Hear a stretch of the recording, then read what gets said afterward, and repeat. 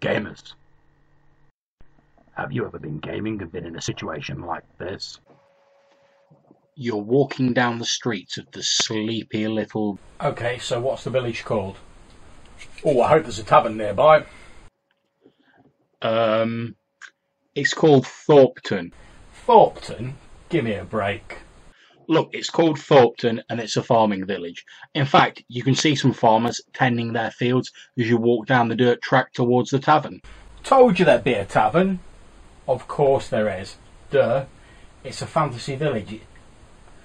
Never mind, I'm going to talk to a couple of the farmers and get the lay of the land. I'll walk over to one and introduce myself. Okay, the farmer tells you that his name is Giles, and he farms wheat locally. Alright then, Giles, what's going on locally?